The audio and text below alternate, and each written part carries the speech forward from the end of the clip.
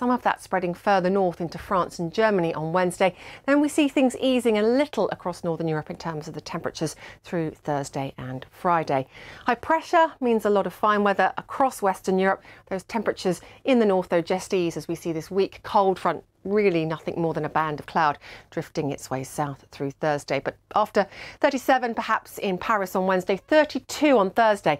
But I do anticipate that heat will come surging up from the south, from Iberia into the north of France and the UK as we look further ahead into our forecast, with potentially a few spots seeing records challenged here. For South America, it's a different story. It's much colder air feeding in to Chile and unsettled air weather as well. A lot of snow across the Andes already, more to come in the next few days, and these fronts pushing a fair way north. Now, it's some positive news for Santiago, always so frequently affected by severe drought. We've already seen a month's worth of rain for July fall here in recent days. There's some more to come in the days ahead as the picture stays rather unsettled. We've even seen some rain in the Atacama Desert, and there may be more here too. I want to talk to you about the politics of this. Did she not think she was going to get that question? It's important to remember that this is a negotiation. It's a good photo of. I have an opportunity to create chaos. There is always an email. We are so insignificant in this cosmos. Do you want some facts on baguettes? I'm just feeding you the stories. Maybe this is the context. News in depth. The Context with Christian Fraser on BBC World News. Prices are rising across the globe, sending the cost of living soaring. So why is this happening, and what does it mean for you? The war in Ukraine seems a long way away from this beach in South Shields, but the soaring price of potatoes, fish, oil, the energy to cook them is in part due to that conflict. It's causing a cost of living and a cost of doing business emergency. But it's not just about food. Tourism, which is a lifeline to the Egyptian economy, is likely to be hit hard too. Around 40% of tourists who visit Egyptian sea resorts come from Russia and Ukraine. Before the Russian invasion of Ukraine, Zimbabwe was already battling a double-digit inflation, and these price increases are likely to worsen the economic outlook. The surge in energy prices and inflation, a global phenomenon affecting the entire world. Business on the BBC. Make the connection.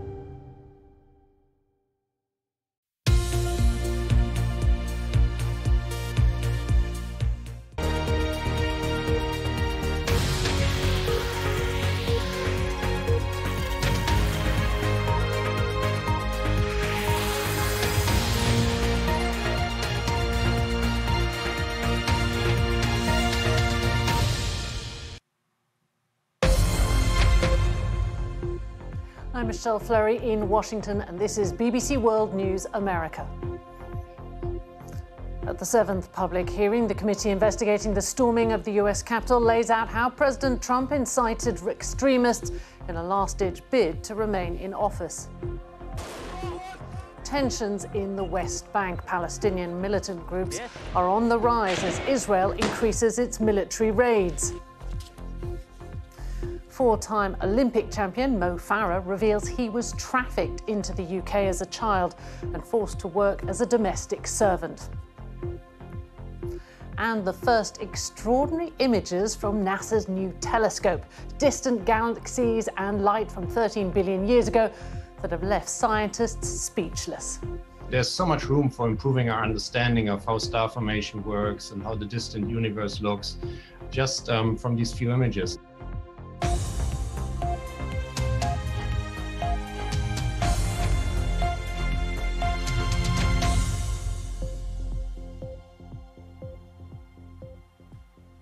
Welcome to World News America on PBS and around the globe. On Capitol Hill here in Washington today, the January 6th committee sought to show that Donald Trump was the central figure that set everything in motion and that he should be held responsible. Congresswoman Liz Cheney also spoke of how the former president is still trying to exert his influence, trying to reach out directly to a witness we haven't yet heard from. After our last hearing, President Trump tried to call a witness in our investigation, a witness you have not yet seen in these hearings. That person declined to answer or respond to President Trump's call and instead alerted their lawyer to the call. Their lawyer alerted us, and this committee has supplied that information to the Department of Justice.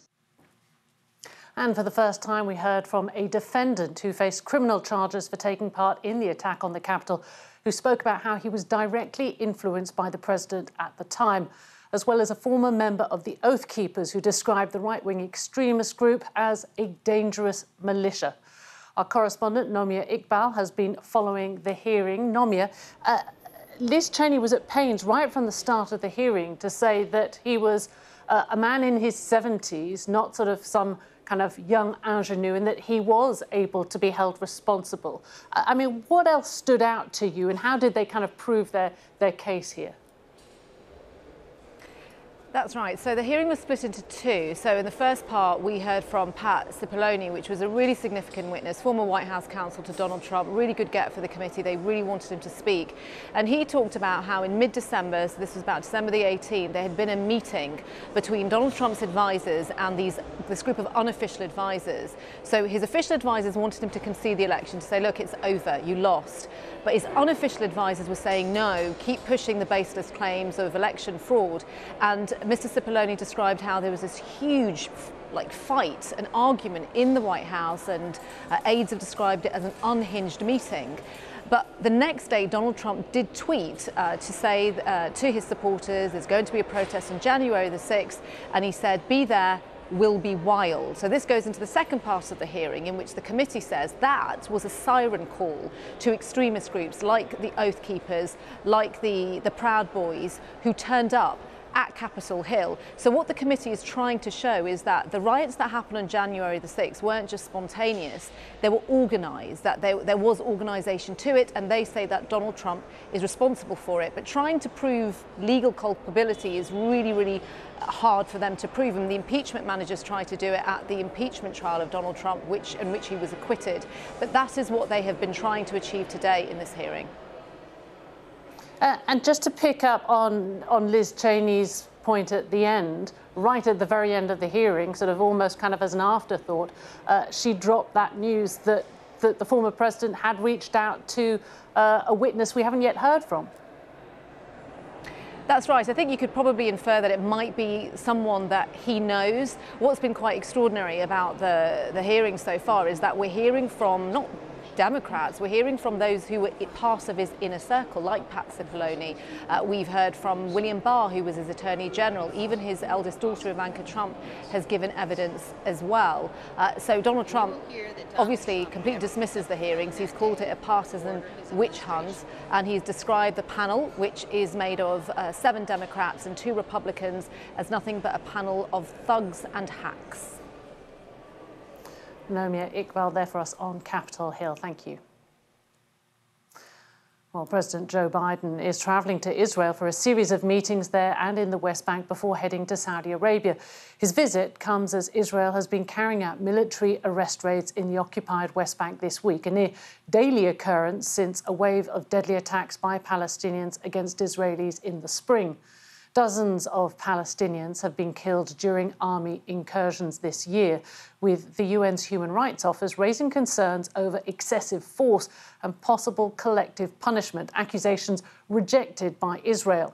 The focus has been on the city of Jenin, where Palestinian militant groups have been rearming, as our Middle East correspondent Tom Bateman reports. A mother's grief echoes around the grave of her daughter. You burned my heart, she says. I didn't believe you'd be buried before me.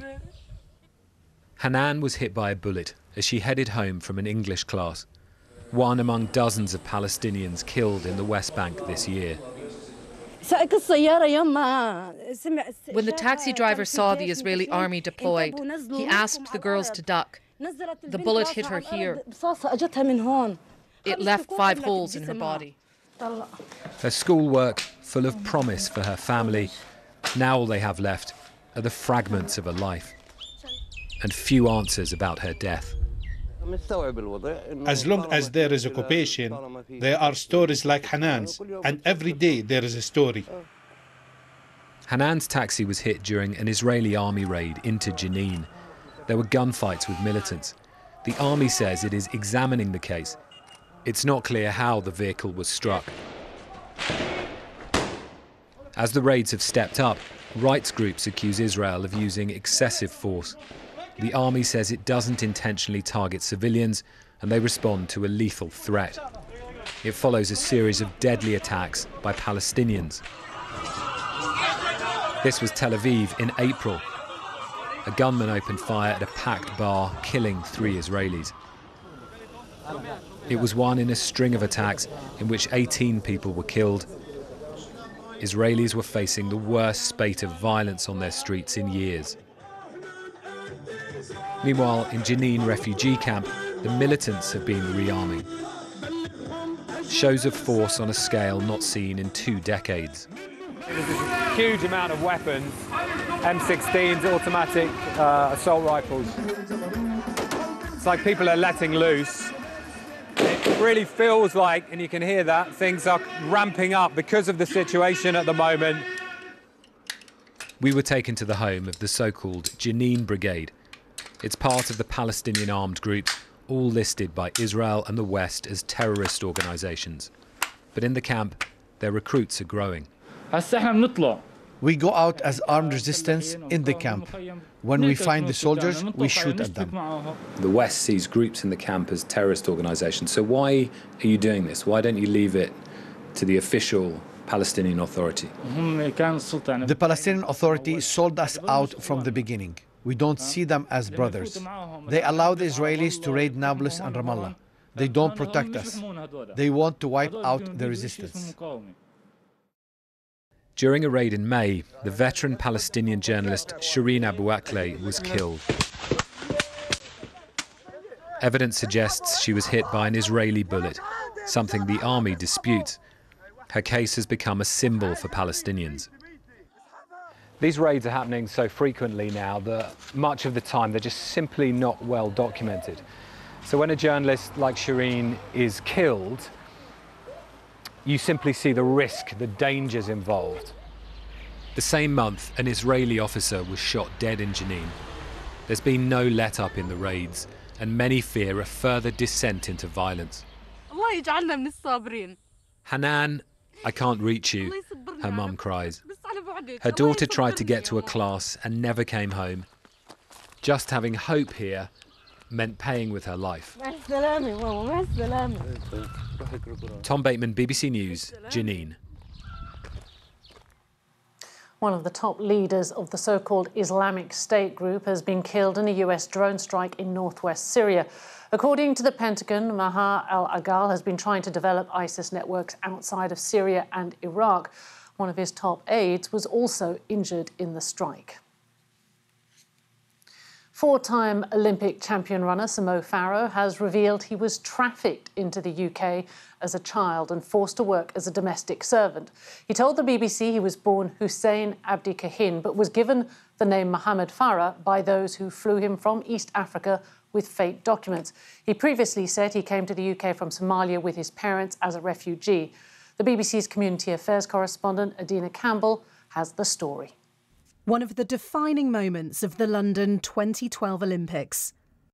Mo Farah on Super Saturday, taking gold in the 10,000 metres, part of a record-breaking career, cementing his place in the history books.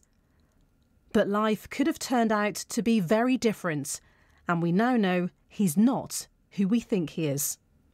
Most people know me as Mo Farah, but it's not my name or it's not the reality. The real story is I was born in Somaliland, north of Somalia, as Hussein Abdi Kahin. In a new documentary, he also reveals he was a child slave, trafficked to the UK at the age of 9 and forced to work for a family in West London. My job was to look after those kids, shower them, cook for them, clean for them. And she said, if you ever want to see your family again, don't say anything. If you say anything, they will take you away. Often I would just lock myself in the bathroom and cry, and nobody's there to help. So after a while, I'll just learn not to have that emotion. Despite what was happening behind closed doors, Mo Farah was a cut above the rest during his teenage years. And it was a conversation with his PE teacher who helped him escape from the abuse at home. And years later, the documentary captures the moment he's reunited with his mum, who he thought had died. My mum's name's Aisha. I'll never forget my mum on that tape.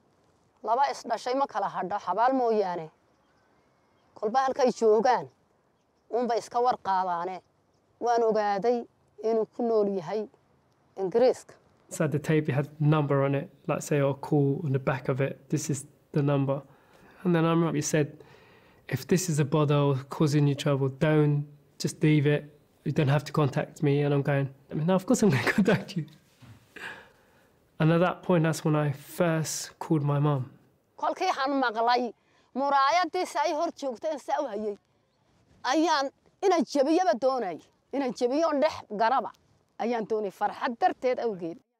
Sir Mo says he's made this documentary to tell the world what really happened in his childhood and to shed light on this serious issue of modern slavery, to show people greatness can be achieved even after monumental trauma. Adina Campbell reporting on the Olympians' astonishing personal journey. Well, in other news, the UN Security Council has voted to allow cross-border aid deliveries to millions in rebel-held Syria from Turkey for 6 months after intense diplomatic wrangling. The US, the UK and France had wanted to extend the aid for another year, a proposal which Russia vetoed. Charities have accused the Security Council of failing the children in the region by agreeing only to a short-term extension. A petition in Ukraine to legalise same-sex marriage has gained enough signatures for the president to have to consider the proposal. 28,000 people signed the petition, meaning President Zelensky now has 10 days to respond. Same-sex relationships are legal in Ukraine, but same-sex marriages are not recognised. The war in Ukraine has highlighted certain rights disparities between married couples compared to those in same-sex relationships. And London's Heathrow Airport has told airlines to reduce the number of tickets they sell for the remainder of the summer months in order to cope with the rebound in air travel. The airport is limiting the number of daily passengers who can depart to 100,000, 4,000 less than scheduled. It follows widespread travel disruption in the UK as the industry deals with staff shortages. Now, at the beginning of this month, Sierra Leone redenominated its currency by removing 3 zeros in a bid to reduce the amount of notes in circulation. The cost of food and services, like in many parts of the world, are steadily increasing. In addition, fuel prices continue to rise, which is making the cost of living high. Azizat Ola Oluwa reports. Raymond is a university student in Freetown. He has 2 jobs and shares an apartment with a friend. I'm a driver and I'm also a teacher. What is the amount? 5,000 euros. He is struggling to make ends meet, and the rising cost of living is having a huge impact. The price of food alone has more than doubled in the last 6 months. How much is the sardine? Sardine 10,000. We used to buy 10,000 euros. Yes. But now the cost of living is not easy. 10,000 leones, the local currency is less than $1. 6 months ago, you could buy 3 tins of sardines for the same price. What I'm making is not enough. It's not enough for my schooling, it's not enough for my sustainability. Raymond, like many other Sierra Leoneans, is feeling the impact of the high cost of living. Sierra Leone imports most of its staple foods like yam and groundnut oil.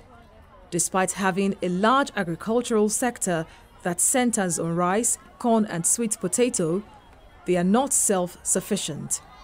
$200 million is spent annually on rice imports alone. Civil war, Ebola and the COVID-19 pandemic made a big impact on the Sierra Leone's economy over the past 20 years. The cost of living is high. and the inflation rate jumped from 22% to around 25% in just a month. It's not just the price of food that has gone up. The government increased the price of fuel 4 times since February. This has led to a rise in the cost of transportation, food items, and other services. Economists are concerned. The Soil Union economy is a standstill economy. It's an economy that need a push, need a change of policies. It's difficult for people in this country. For me, I looked at them as a magician. The government is embarking on a series of measures in order to mitigate the current situation. They have also launched an agricultural program to make the country become more self-sufficient. Azizat Olaoluwa, BBC News. The first images from the world's most advanced telescope, the James Webb Telescope, have been released, providing the clearest, deepest and most detailed images of the universe we have ever seen. Now, the images were presented to the world by NASA, the European and the Canadian space agencies today, and they contain light from galaxies that has taken billions of years to reach ours, as our science editor Rebecca Morell reports. The beauty of our universe, as never seen before, captured by the James Webb Space Telescope. These are the cosmic cliffs of the Carina Nebula. Amidst the dust, stars are being born. This is a new view of Stephan's Quintet, 300 million light-years away, where vast galaxies are caught in a celestial dance. And the deepest ever view of space. It's teeming with galaxies, some from just a few 100 million years after the dawn of the universe. To have worked on a mission for this long, to be able to finally see it come to fruition, to do what it's supposed to do, is just, it's absolutely incredible. The images are amazing themselves, just as images, but the hint of the detailed science we're going to be able to do, of what we're going to be able to learn from these images, is what makes me so excited. The telescope blasted off last year on Christmas Day, and over the last 6 months it's been getting ready for its mission. The James Webb Space Telescope is an engineering marvel. At its core is a 6.5-metre wide mirror made up of 18 hexagonal segments, each perfectly aligned to act as a single surface. It also has a sun shield the size of a tennis court to protect it from the heat and light of the sun. The telescope will look back further in time than ever before, showing us the light from the very first stars to shine. We'll also be able to see how they came together to form the earliest galaxies. And it will study other planetary systems, revealing whether life could exist beyond our world. It's almost like a time machine. You're looking back into the far distant past. And so we can begin to answer those questions, such as how did the first galaxies and stars formed? I mean, the hope with this telescope is we see, sort of almost in real time, as it were, a history of the universe playing out. The telescope also captured this, 2,000 light-years away. It's a star going through its death throes. In some strange way, it's a pretty view of something decaying and dying. But we're able again to look at that material as it flows away from the star and understand something about the evolution of the star. So going from star birth in the star-forming regions all the way through to star death. But this is just the start for the telescope. Over the coming days and months, more and more images will be captured. Our knowledge of the universe and our place in it is about to be transformed. Rebecca Morell, BBC News. Well, for more on this extraordinary feat of science, I spoke earlier to Torsten Böker. He is a scientist from the European Space Agency who has worked on the James Webb Telescope for the last 20 years. Torsten, thank you so much for joining us on this historic day. The images are spectacular, but I can't imagine what it must feel like for you, having worked on this for several decades now. What was your first thought when you saw some of these first images? First thoughts were, immense gratitude, pride, and joy to see things come together so wonderfully. I mean, we always knew that James Webb would be revolutionary and it would be fantastic as a new tool for astronomers. But to see the images in all their beauty and all their glory was really nice, because it also was the first time for me to see them. They were, NASA kept this very close and almost secret, so we didn't really have much advance warning. So seeing them this morning was, just took my breath away, to be honest, because they did also a fantastic job in creating depth and three-dimensionality in those images. So for astronomers and me, it was a great day. I mean, this is such a huge breakthrough. Explain the significance, and also what did it take to get here? Well, today, of course, marks both the end of something and the beginning of something. It's the end of 20 years and more for some people, of design, development, testing and retesting of this very, very complex observatory. And seeing it work as well as it does is fantastic news for all of us, and it marks the end of that phase of the mission. But simultaneously, and that's mostly for the engineers really, who now can move on to other things because they have done their job. As a scientist, it also marks the start of a new phase, because now the scientific exploitation begins, and I very much look forward of using this telescope also for my own research.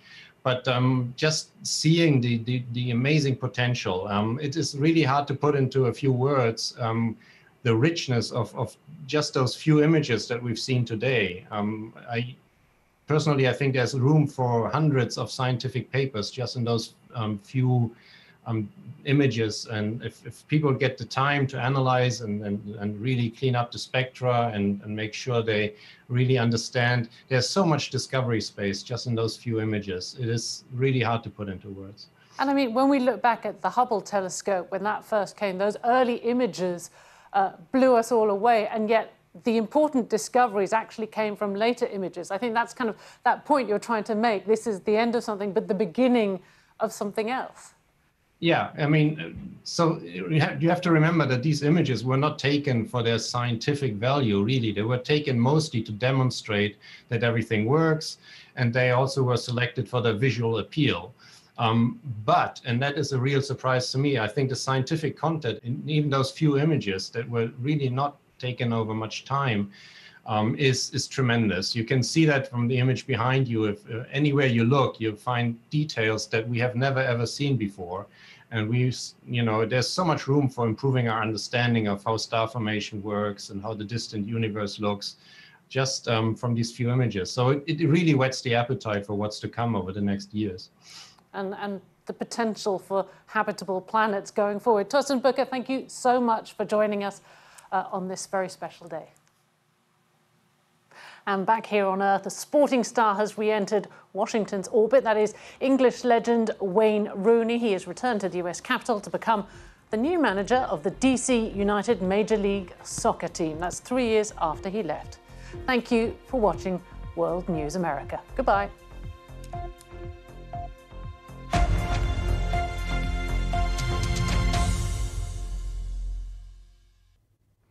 Hello. Heatwave conditions are set to persist across Siberia in the days ahead. Temperatures in excess of 40 degrees for Spain and Portugal. For Wednesday, some of the heat pushing into northern France as well, though, and across towards Germany. But notice this pool of cooler air further east across Europe, sitting underneath an area of low pressure. That's going to drop some further heavy rain on Wednesday and pull quite a cool northerly wind down across Finland. Some below average temperatures and wet weather to come in Helsinki. Turkey, fine. A lot of sunshine around here, perhaps just a few showers to the north adjacent to the Black Sea. We could see the odd isolated but heavy thundery downpour affecting Greece on Wednesday. Head further west though, and we're underneath the core of high pressure and sitting in all of that heat across Spain and Portugal. Temperatures up to 37 degrees in Paris.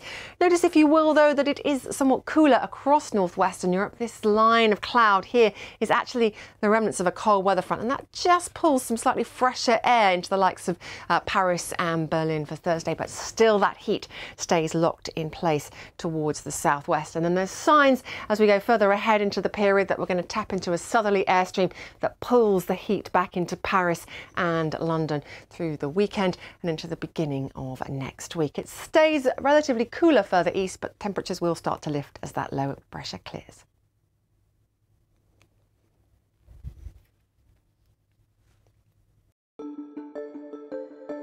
I've reported on health and medicine for the BBC for around 30 years, and that's taken me around the world looking at global disease threats and innovations in medicine. These girls are benefiting from a vaccine which is offered routinely in wealthier countries.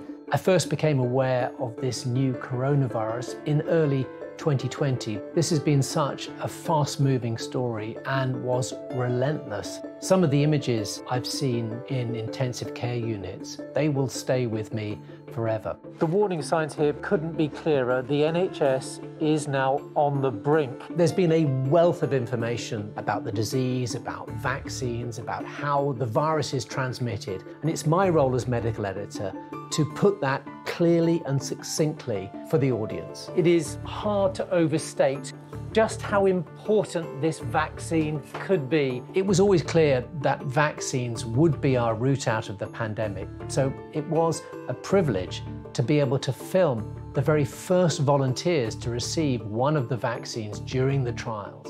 Ultimately, it is science we have to thank for giving us this route out of the pandemic.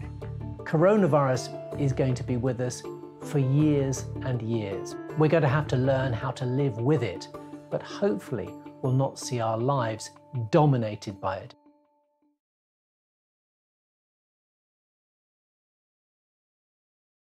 Upgrading or migrating your Oracle or SAP software can waste resources. Instead, join over 4,000 clients who've already made the switch to Rimini Street. Other companies do software, we do support. Rimini Street. This is a residential building. There's a real sense that the danger, the conflict is coming closer, and a feeling here now that nowhere is safe.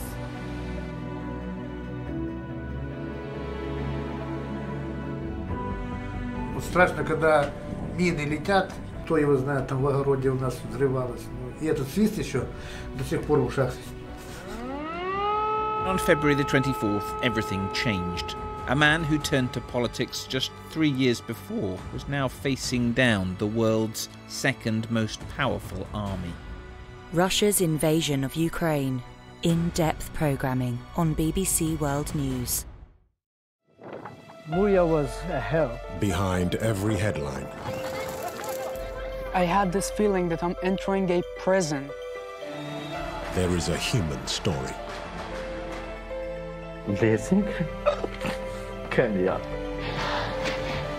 This is our world. Put your hands on the corner. I just seen the cops kill somebody. They were treating me as if I was the suspect.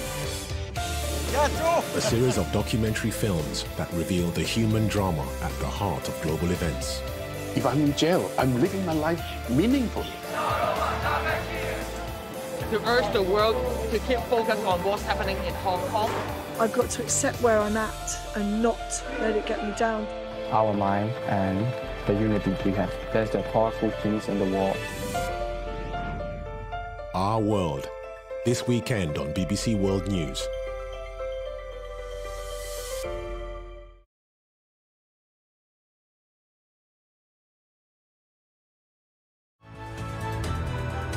I understand the consequences of my decision. And one of the consequences of my decision was not going to Australia, and I was prepared not to go. Journalists are under attack in ways that we've never experienced before. I bring that part of my Asian culture with me into everything I do.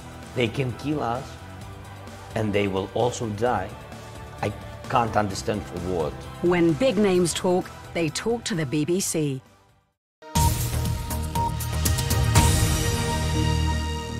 Now on BBC World News, Hard Talk asks tough questions in interviews with people who are shaping the news.